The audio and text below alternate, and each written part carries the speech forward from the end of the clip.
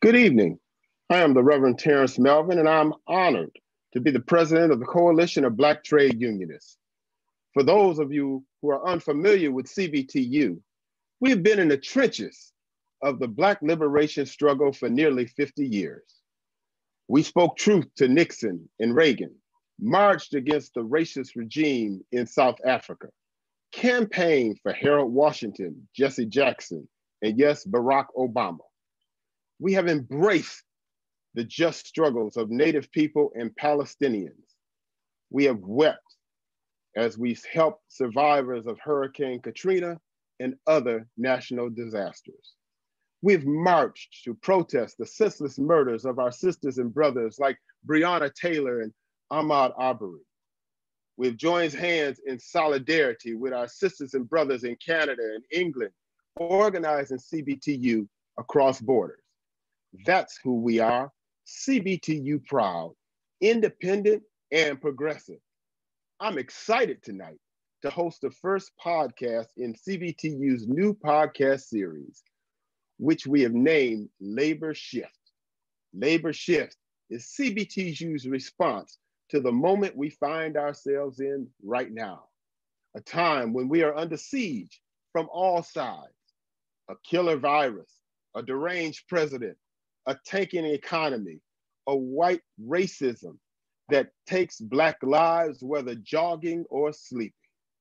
Labor Shift will be a place where we can engage in respectful debates while supporting each other in our local social justice work.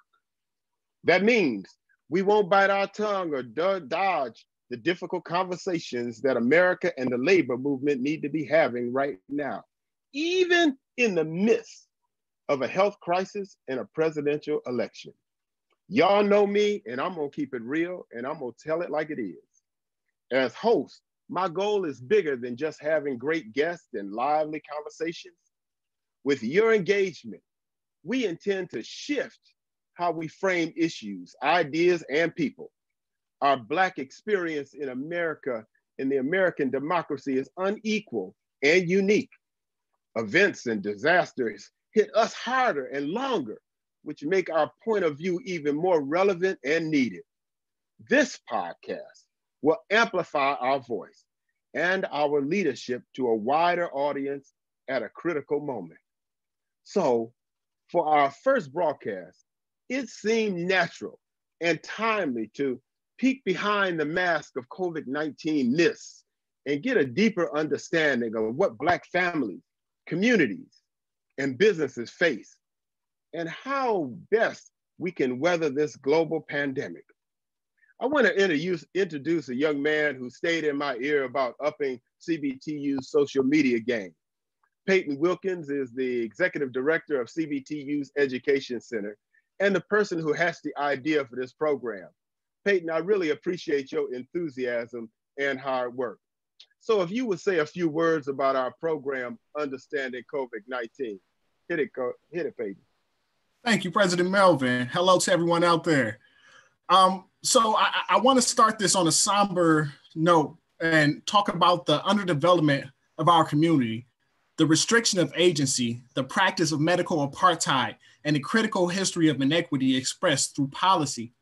African Americans are facing a genocide on proportions unbeknownst to our communities. 78% of African Americans live within 30 miles of a polluting facility. 23.5 million Americans live in food deserts. The defunding of public recreation centers, the defunding of public healthcare programs have all contributed to this crisis attacking our people. And examining these variables through the framework of environmental justice, we can gain insight into the matrix of disaster plaguing us right now.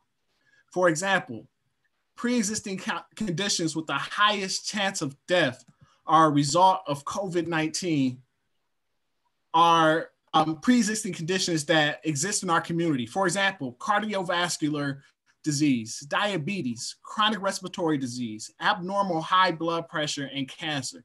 You can see in this graph how all of these ailments increase the likelihood that an individual will die from COVID-19.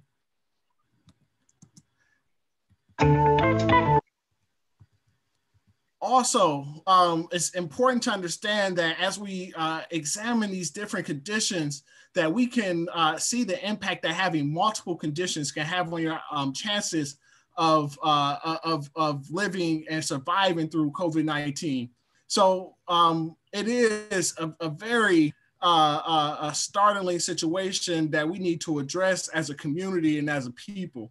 And as we think about other examples of deadly viruses in comparison to this virus like Ebola and the norovirus, and we can see how contagious those viruses were and the difference in how they impacted our community then and now, the only thing that we can do is question what has systemically changed.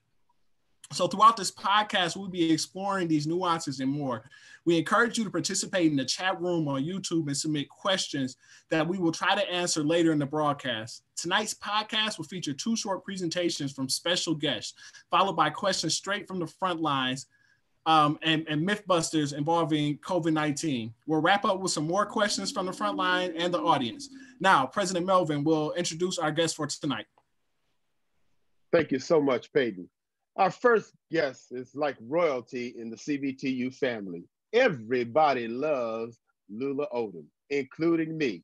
Lula was one of those people when I first took over as president, she got on the phone and called me and said, what can I do to help? What can I do to help move CBTU in the direction that we need to be going in? So Lula, I want to thank you for that and thank you for being a friend and a supporter throughout the years.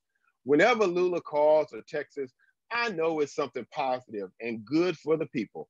I'm proud to say that she is a voluntary national labor liaison for CBTU's CARET team. For the past 12 years, Lula has been the lead training instructor for her union, ICWUC. She is renowned in the world of health and safety training. Welcome, Lula, to our debut broadcast. Lula? Thank you. I'm quite honored to be here, to be one of the first guests for what I know is going to be a great adventure with folks tuning in to find out what's going on with CBTU.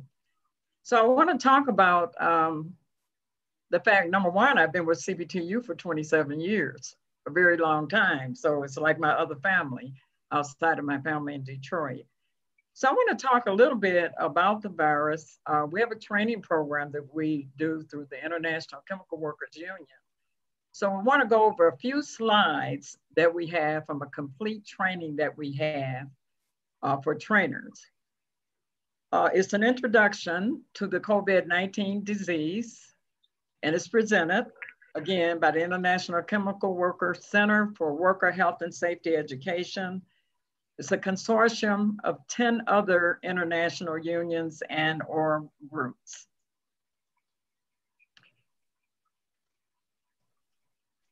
So this presentation, it's important to know, is funded by a grant through the National Institute of Environmental Health and Sciences, awarded to us. And this content is strictly for educational purposes only, for the benefit of our consortium partners. It's not intended to provide medical advice or diagnosis.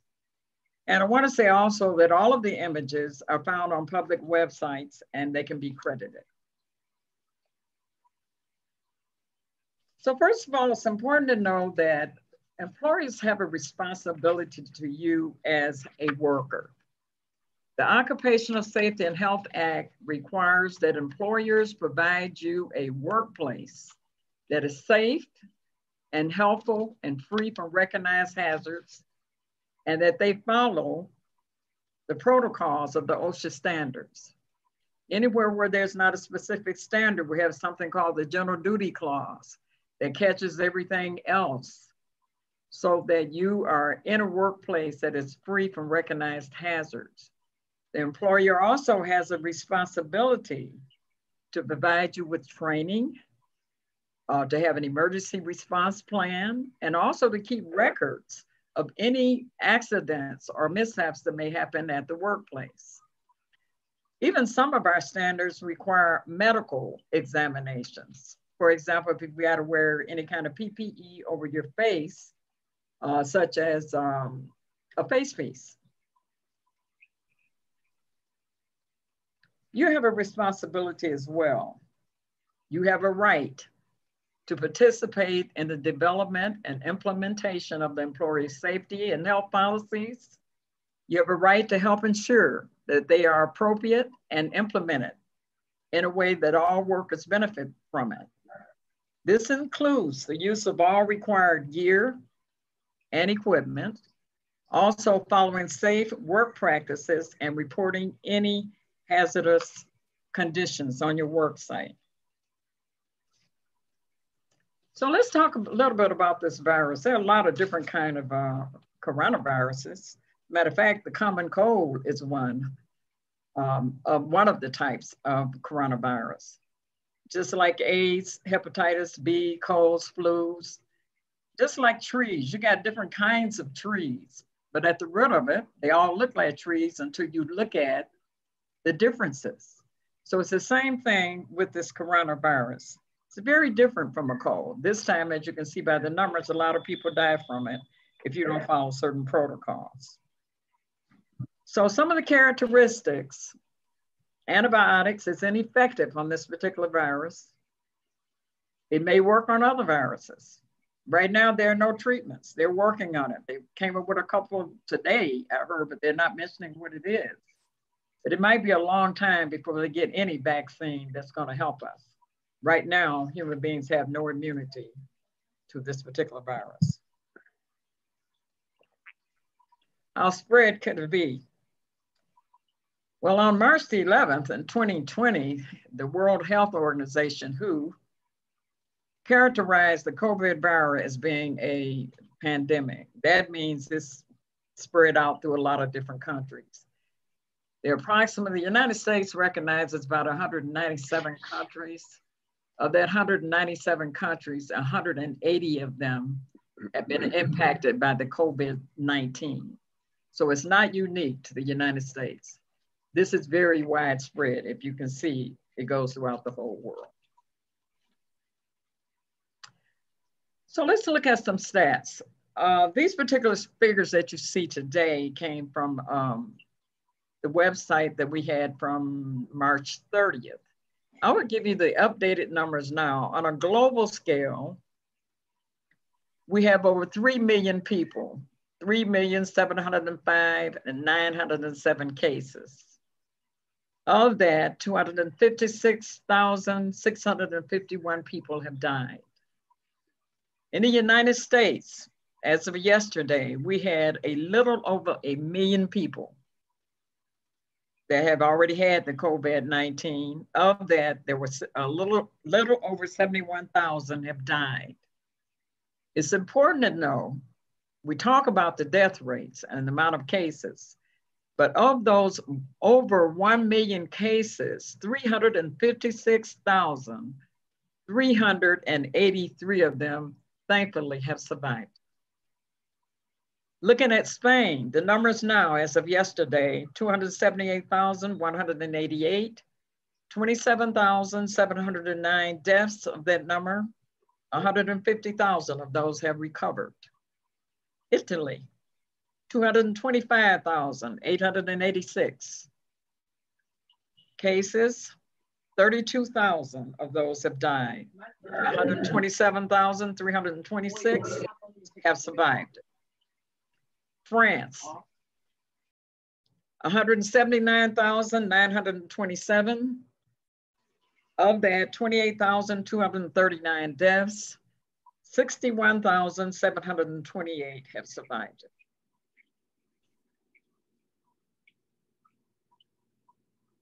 So across the world, April 30th in the United Kingdom, these again are numbers from April 30th. As of today, there were 248,818 cases in the UK. 35,341 have died. In Germany, 177,728. 8,168 deaths. Turkey, 4,199. And Russia, 290,678. Of that, 2,837 have succumbed to the COVID virus. So let's look at the stats at home. The United States, there are 1,064,832 cases. Of that, 61,680 deaths. In New York, April 30th, you see they had a little over 306,000. As of today, there were 355,000 cases, 28,168 deaths. In New Jersey, as of today, 143,000, 10,356 deaths. Massachusetts, 86,010, 5,797 deaths. And finally, Illinois, 94,191, 4,177 as of today. Now, many states are opening back up. These numbers are expected to go up a little bit more and then finally just sort of, hopefully, as they call, flatten the curve. So what can you do? You can be informed. You can follow the protocols of your state, which is really important, and go over and above that. Keep yourself safe. Wash your hands on a regular basis, and in washing your hands, make sure that you also hydrate them again, because with all of the washing of the hands, they get pretty dried out. So you need to get something really good to make sure you're moisturizing properly. Avoid touching your eyes, nose, and mouth. And that's why they're saying if you use the face piece, not only you're protecting others from what you're breathing out, but you're also protecting yourself from inadvertently touching your eyes, your nose, or your mouth and getting a transmission that way. By all means, please stay home if you're sick. And if you're going to work, if you're one of those essential workers, review your workplace exposure control plan. Practice the social distancing of at least 6 feet and be sure that you're safe. Thank you. Thank you so much, Lula, for kicking off our conversation with facts and truth. We welcome comments and questions from folks watching. This program is a place where we can all learn and share and grow into a powerful community with an influential voice. Just want to let everybody know that we are going to have a conversation. We have one more presenter that's going to bring us some fascinating information that we need to know. And then we're going to have an opportunity to have some questions and conversation with these three brilliant people that we have here today. My next guest is a bad brother, Roy McAllister. Would get a fist bump from me just because he works with Lula. That's all it takes, man. Anybody work with Lula, you gotta be good. Roy worked as a Detroit firefighter for 19 years, where he went from being a frontline firefighter to the position of lieutenant training instructor at the Detroit Fire Training Academy. After leaving the Detroit Fire Department, he became involved with CBTU, best choice of his life, as a care team member in 2007. That relationship blossomed into him becoming a trainer with the International Chemical Workers Union Council. In 2016, Roy joined the staff as the first African-American male instructor in the history of the ICWUC. He currently serves as a liaison for the United Food and Commercial Workers and the American Federation of Government Employees. Roy, the mic is yours. Thank you, President Melvin. I really do appreciate that wonderful introduction. I don't know who wrote it, but they did a really good job on giving that information. I also want to say thank you, and I'm honored to be here this evening as a part of this program, which is especially important because of the impact that it's having on everyone in our lives. And then I also want to say, as you said, I made one of the best decisions in my life by joining CBTU. And that was by virtue of our great friend here and the queen that she is known, Ms. Lula Odom. Through her, I was able to come into CBTU and get involved in the care team, which spawned me to come on board with the International Chemical Workers Union Council. And I have not regretted one moment of it since. And I thank you all very much for allowing me to be here. So I just want to go ahead and get started. But first, I want to take the opportunity to just make a quick dedication to a couple of people who have been affected by this and their families. First is my cousin Erica, who was right around 43 years old. And she passed away as a result of complications from the COVID virus, just gone too soon. And then even more heart-wrenching because she was a family member, but this child, just a princess that hadn't even begun to live her life, 5-year-old Skylar Herbert of Detroit, who passed away as a result of contracting the COVID virus. And I'm very, very good friends with her dad. He's a firefighter. Her mom is a police officer. So it just goes to show you that no one is immune from this, and it affects everybody. So I just want to take a minute to dedicate my portion of the program to them, as well as the whole program itself. So thank you very much. So I'm ready. And as Lula has stated before, the information that we're presenting is basically just information that is for awareness level. We're not doctors. I'm not a doctor, even though I might play one on television, but I'll do my best to give you the information that I have. So let's talk a little bit about how this virus is spread, or the COVID-2. So one of the things that happens is when people sneeze or when they cough, usually what happens is there are large droplets of mucus, of saliva, of whatever they have transmitted from their body that comes from them.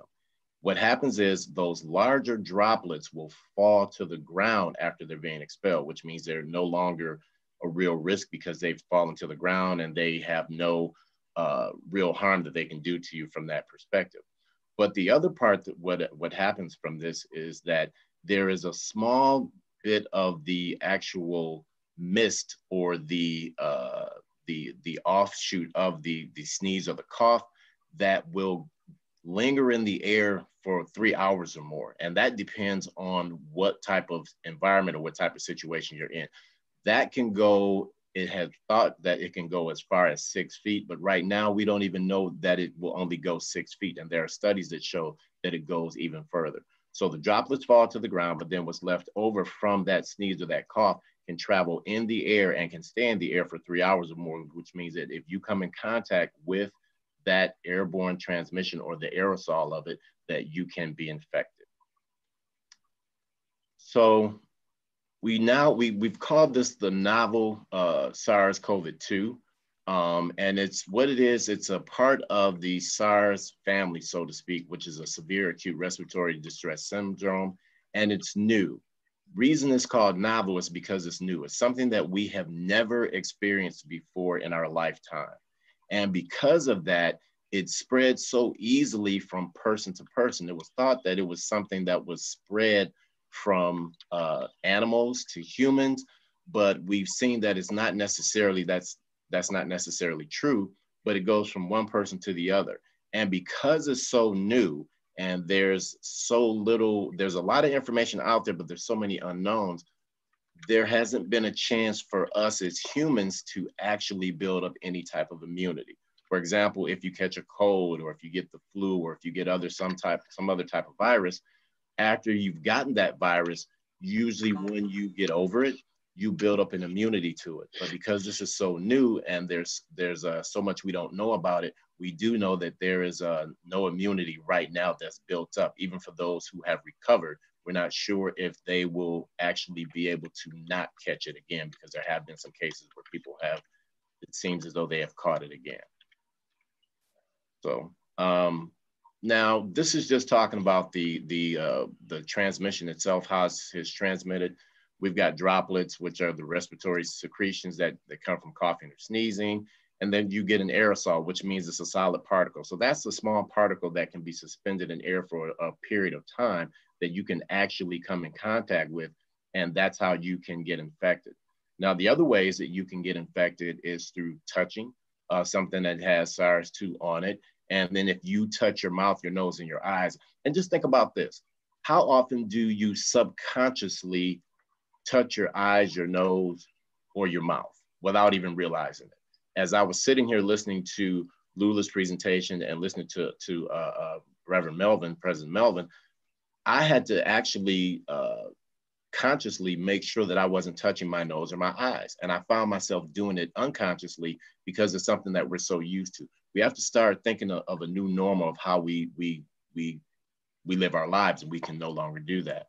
Other ways that this can enter your body is through fecal matter, which we'll talk a little bit about in a second, which is not the most pleasant way to enter your body, but it can enter your body in that way. But I do want to share something with you very quickly. I was watching the Today Show last week, and there was the virologist, his name was Dr. Jeffrey Fair, who working in one of the New York City hospitals has been fighting on the front lines, dealing with COVID, treating patients. And he was leaving New York to head to New Orleans, I guess, where his home is. Well, he gets on the plane. He's got on his respiratory protection, his face mask. He's got on his gloves. He sanitizes the area around him completely. But there was a couple of things that were going on that were a little disconcerting. First of all, the plane that he got on was crowded. It was maxed out. It was supposed to be social distancing. So there was a lot of people on the plane. The other thing was that while he was on the plane, he didn't have any type of protection or anything that was covering his eyes. So once he got home, he noticed within a few days that he became sick. And after staying home for so long, he actually went to the hospital, went to the doctor, and he went ahead and found out that he had contracted COVID-2.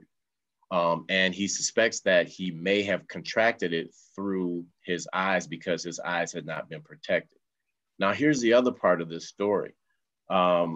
He had been tested 4 times with 4 different types of tests that have been used out there that are on the market, one of which they use in the hospital.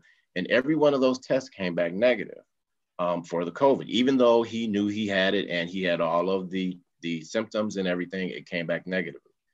So what he thinks happened is that at the point in time in which he was tested, that his body had started to release the virus to a point where it was no longer showing up in his bloodstream or whatever other tests that they conducted on him. So it was just very disturbing. He has since gone home, but he still thinks that that was one of the ways that he caught the virus was through his eyes, because we know that that is a route of transmission.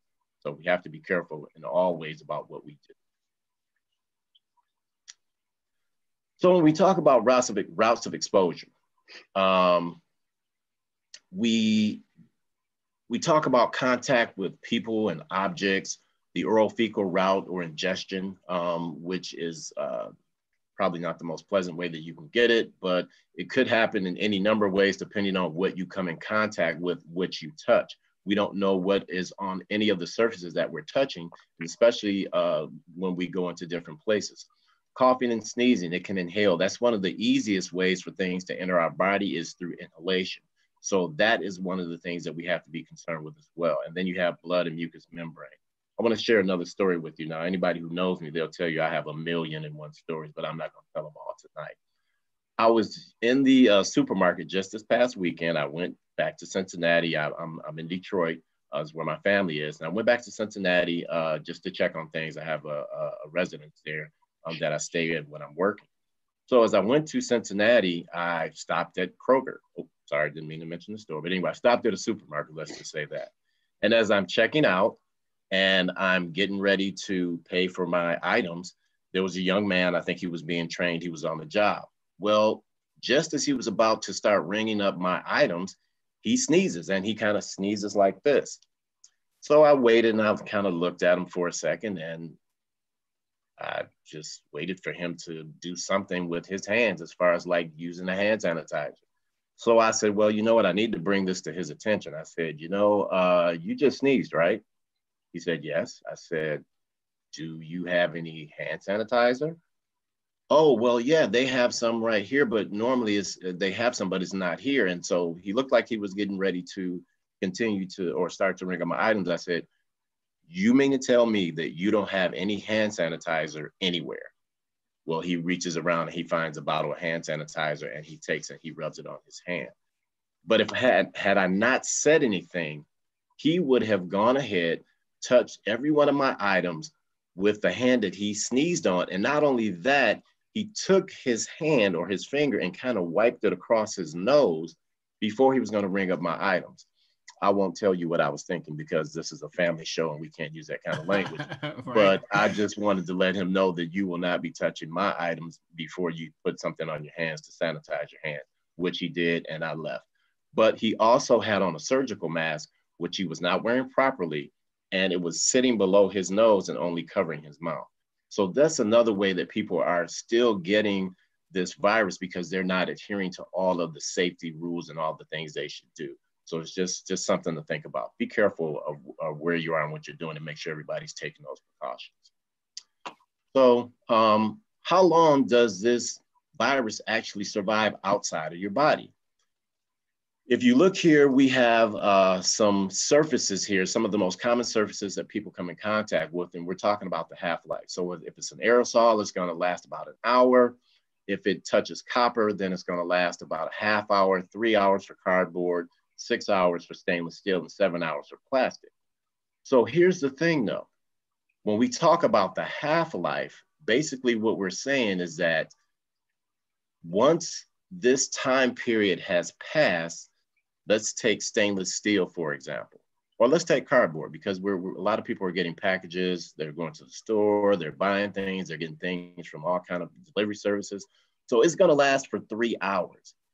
After that 3 hour period of time, if you think about it, you still have half of the virus that is present on that particular surface. So that means that you should still be handling that with some type of gloves. You should still be disinfecting those particular surfaces because they are still enough of a viable amount of the virus that could actually infect you. So you want to take the time to make sure that you're taking all the necessary precautions. The other thing you want to take also before I close is that, and to understand is that depending on where you are and what type of environment you're in, that anytime that the virus is airborne and aerosolized or it's been transmitted through the air, it can last for 3 hours or more, especially if there is not a constant flow of air that is going through this particular place. So if you're in a house or someplace that's closed in, that virus is going to live for a longer period of time. So please be careful out there, be safe, stay healthy, do the right things, wear your PPE the way you're supposed to, put your face mask on properly and wear those gloves. And thank you very much. Thanks, Roy. We're so grateful for your insight and for valuing the lives of Black people and other communities marginalized by power and bias. Now I'm gonna ask Lula and Roy to respond to questions from some frontline workers who disproportionately come from our zip codes. We see they are cheered and as essential workers who expose themselves and their families to higher health risks than other workers, but are denied hazard pay for their sacrifice. They're forced to choose between making a living and protecting their families. Insufficient or low pay, little or no benefits, health care or pension, but now they are essential. We know them all. We know them well. They're in our families, our neighborhoods, and in our prayers. They're the nurses, the doctors, the LPNs, the janitors and sanitation workers, fast food workers, the grocery baggers, cashiers, postal workers, corner store workers, home health aides, delivery drivers, and migrant workers who are unfairly stigmatized. We have a couple questions that I just want to ask if you guys could answer for us. We have a question from Cynthia Stevens, a CBTU member and teacher from Detroit. Cynthia says, what can people do if their water isn't clean to help protect against COVID-19? Who wants to take that? Lula, Roy? Yeah, I'll take that one. Michigan, you know, is unique because of the Flint water situation. Now, in that particular case, they were talking about the water wasn't good for you to drink. It was unhealthy for you if you drank it. But related to the COVID-19, even that water is okay as long as they're using soap and water and doing it at least 20 seconds and doing it as often as they can. They'll be okay.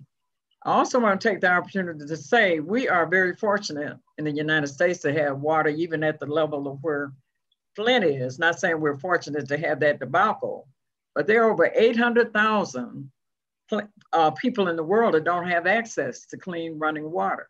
So every time you turn the faucet on here, just be thankful that you got water that is clean, and the majority of it, we can even drink it. So that is the one way they can do it, because even using the hand sanitizer, as soon as you can, according to our bloodborne pathogen standard, you need to go somewhere to a wash station and wash your hands with warm soap and water. And even cold water, if you don't have it, warm water accessible to you, and that'll be fine.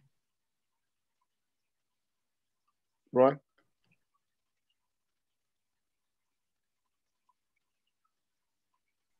That's absolutely right, and it's very vital and important to make sure that you are washing your hands. I wash my hands religiously every day, and even before this started. And here's the thing: I think a lot of the things that we are being compelled to do now are things that we should have been doing already.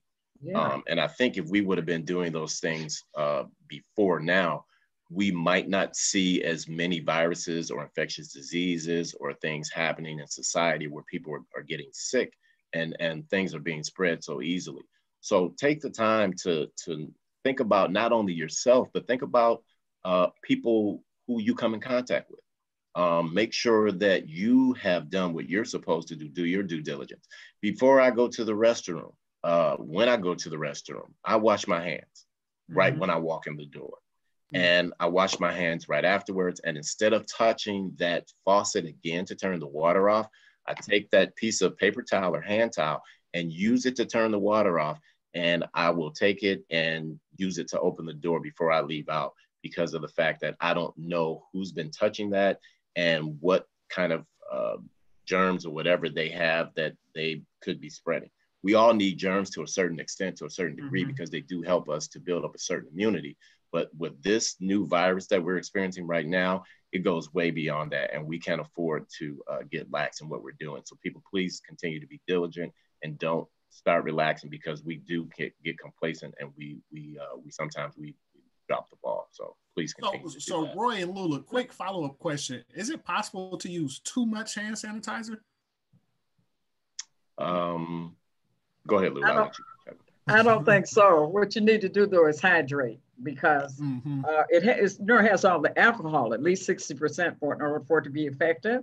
So that's drying in itself. So just make sure that you're hydrating with a good lotion or something every time you get through. I do want to say this too. It wasn't part of the question, President Melvin, but please get you some disposable gloves when you go and pump your gas. A lot of people don't know that. You pick up a lot of germs off that. Clean your hands when you get back in your car.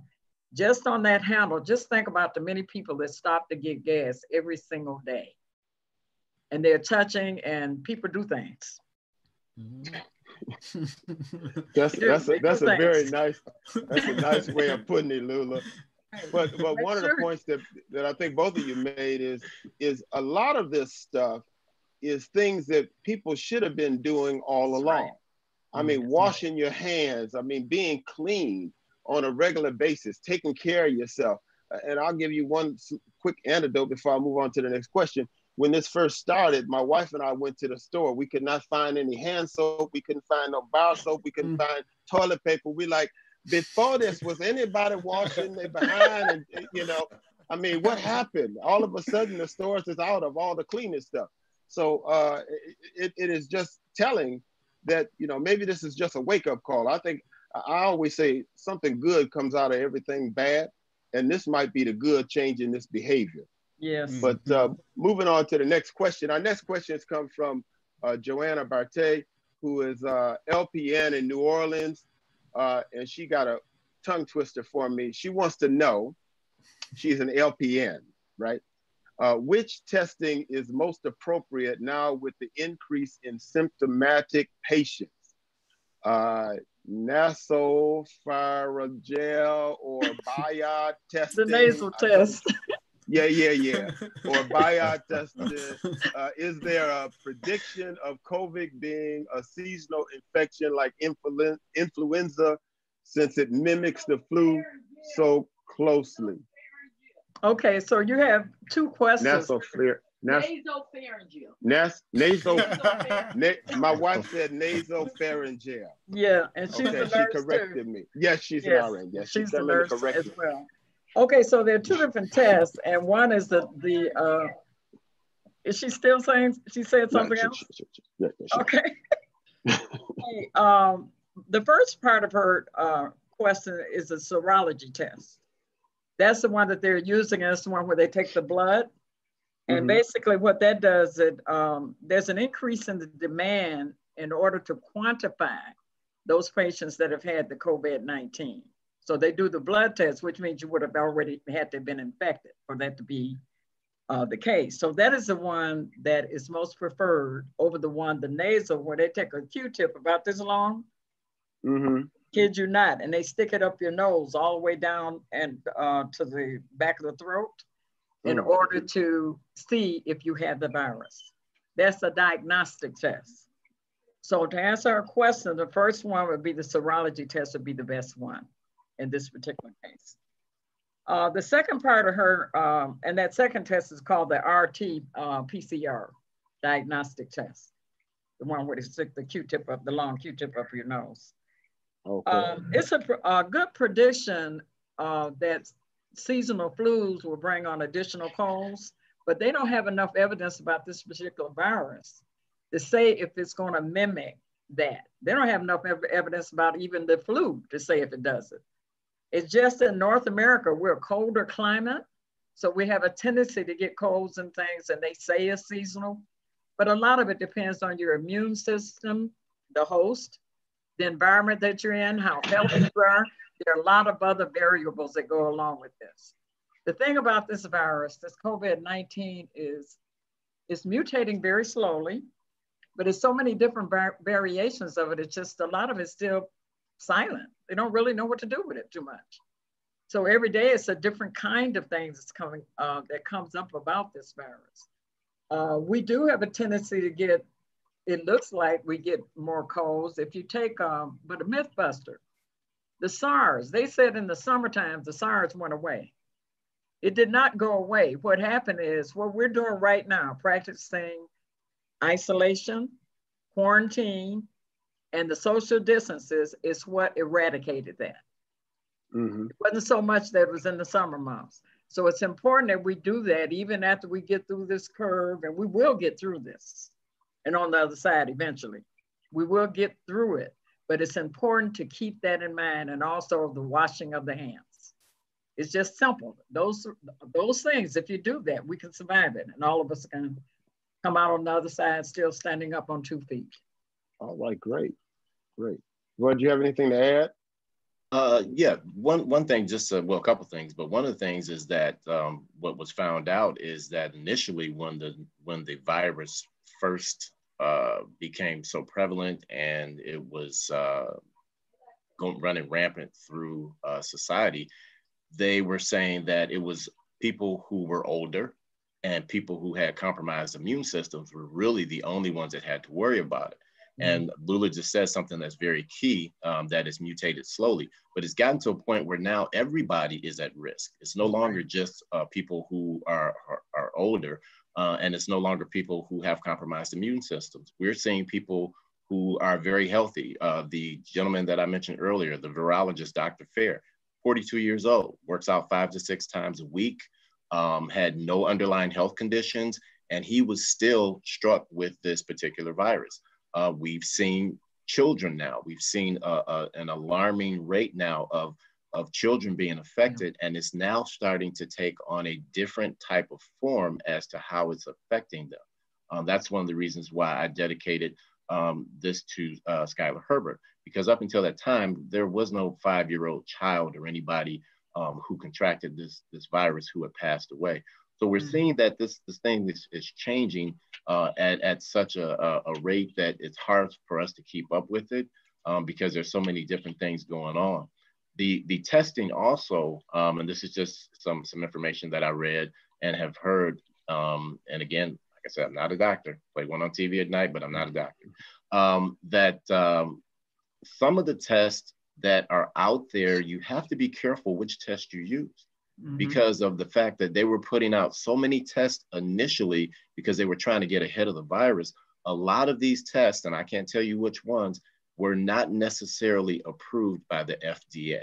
That's right. So that's a danger in itself because you don't know, are you getting something that's giving you the right information and the right answer and telling you what you need to know as to whether or not you have been affected by this virus. Thanks so much, Roy. Great questions. And later we're going to try to take a few questions from the folks in our chat room. But we're going to, now we're going to move on to do a little bit of myth busting. Since COVID-19 put America on lockdown, facts and opinions have gotten blurred, even as we have just talked about. That has led to confusion and people making bad choices. Take the myth pushed by the current occupant of the White House. Remember when he told Americans, sane Americans, they should drink some disinfectant or some bleach to get rid of the coronavirus? Y'all don't even try that deadly cocktail. Your family will be driving past your casket wearing masks if you fall for that insane myth coming from the White House, or as I've been known to call it, the House of White Insanity. Peyton is going to take us through some other COVID-19 myths that are floating around, and Lula and Roy will try to clear away the fog for us. Peyton. Thank you, sir. Can we have the slides put up? All right, here we go. So this is one of the parts that I've been looking forward to the most. And so essentially how this is going to go, I'm going to read just a little bit off the slide, and then I'm going to ask for Roy and Lula to give us some feedback and help us deconstruct these myths, right? Some of these things have been like just floating around our community. The first one. So y'all are telling me that 5G mobile networks is not the cause of the COVID-19 spread? No. As you can see, viruses cannot travel on radio waves.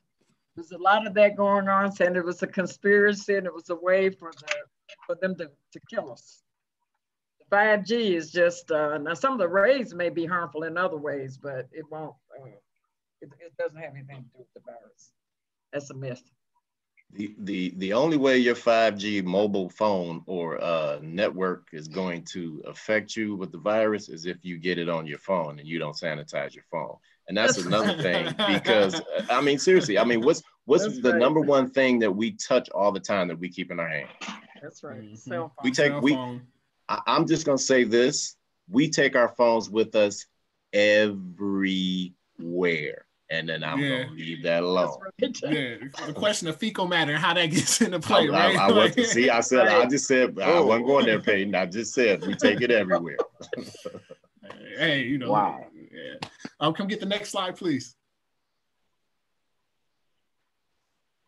So, exposing yourself to the sun or the temperatures higher than 25 degrees Celsius does not prevent nor cure COVID-19. So y'all telling me that if I go outside and it ain't hot enough, it ain't gonna burn the virus straight up about me? No, what you're gonna do is get heat stroke or heat exhaustion, and you will be dead. That will cure the virus. No. However, if it's on a dry surface, on a serious note, just so happens maybe somebody coughed and the virus got on a dry surface. If it's on that dry surface and it's out in the sun long enough, it will sort of get rid of that on a dry surface, but not on you as an individual. Okay, just like the ultraviolet light swans. As a matter of fact, they may cause you some harm, because that was a question as well from someone. Okay, can we get the next slide, please? So myth number 3, houseflies can transmit the virus. True or false? That's false. That houseflies can give you the virus. Houseflies can do a number of other things because of what they come in contact with and the types of conditions under which they exist, but they cannot transmit the virus to you. But I will say this, if you got that many flies in your house, you've got some other issues besides worrying about the virus. There's some other things you need to be taken care of. I'm like President Melvin, because now where was everybody at when, you know, now everybody's buying up all the toilet tissue and everything. So if you got that many house flies, we got other issues going on. And I will not be coming to your house for the Memorial Day cookout. I'd be eating at your place. Absolutely. You're not going to even touch the potato salad. No. Not at all. I pass. I'd be a vegetarian. All right, can we get the next slide, please? So, all right, this one has to be true. Mosquitoes. We know that mosquitoes passed around the Zika virus. We know that it's been rumored that mosquitoes can pass along other blood pathogens. So this one has to be true, right? No, I think probably people had that question because of the Zika virus. There are approximately 3,500 different kinds of mosquitoes worldwide. About 170 of them are indigenous to the United States, and different mosquitoes carry different viruses. That is not one of them that's carried by a mosquito. Okay, but I'm pretty sure it came up because of the Zika virus. All right, so we have one more myth to bust. All right, let me get it.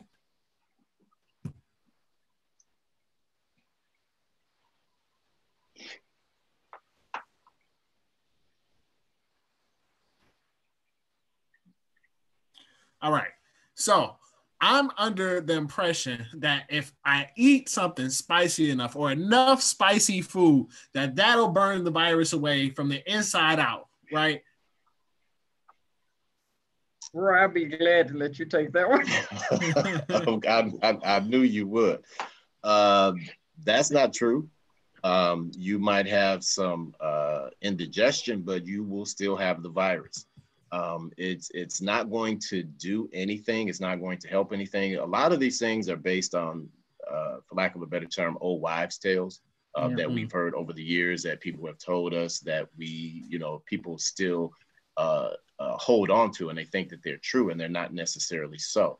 But the best thing that you can do, instead of eating extremely hot, spicy food, but if that's your choice, be my guest, go for it, is to get regular exercise, try to get enough rest, make sure that you're eating properly, try to build up your immune system more so through those measures, as opposed to trying to use some quick remedy that somebody gave you that they have no idea whether or not it actually works. So I think that's something that's very important right now, especially since we're all quarantined. Take the time to make some life changes. If you're not getting enough rest, if you're not exercising, if you're not eating properly, these are the things that we should be doing, because of the fact that now that we're home, we can cook more. We can actually spend more time actually resting instead of having to run around 24 hours a day. But so you want to make sure you're doing those things. But no, the spicy food is not going to help you. It's just going to, like I said, give you indigestion amongst other things. Okay, so the Vernors ain't going to work either, right? No, Vernors is not going to work either. And I'm sorry, but I'm just gonna go here. And neither will some of your liquor. Okay, yeah, I was not gonna say liquor, but yeah, liquor. Yeah, and some people think that. Now, I attempted to test that theory out a few weeks ago, and found out that it was a myth. The only thing I can tell you is that if you want to make some hand sanitizer, go find yourself a bottle of Bacardi 151. That's about 73% alcohol by volume. That will definitely give you something to sanitize your hands. Wow. So like you can sanitize your soul with that one. So it'll kill the virus on your hand, but not inside you. Is that what you're saying? That's right. Pretty much, President Melvin. Well, thank you, Roy and Lula. That wraps up the myth busting that we have. And I just wanted to make a note for the audience out there that all the slides that you've seen today will be available on our website. And I will share links for that at the end of this podcast and dialogue, so you all can know where to go to get some of this information. And I think, President Melvin, we have time for one question from YouTube before we wrap. Yeah, we'll do one question. I just want to say to Roy, you just lost your fist bump. You just blew that myth. Everybody that knows President Melvin know that I just love hot sauce, and if that was my saving grace, now you done took that from me. I cannot save from Corona. I'm drinking my hot sauce by the gallon. Let's get to the one question. Jose Rosado asked, when you find that the workplace plan that is in place is not being followed, can you refuse to work? And I think he left off and still have your job. Yes. Where you want to get it? Well,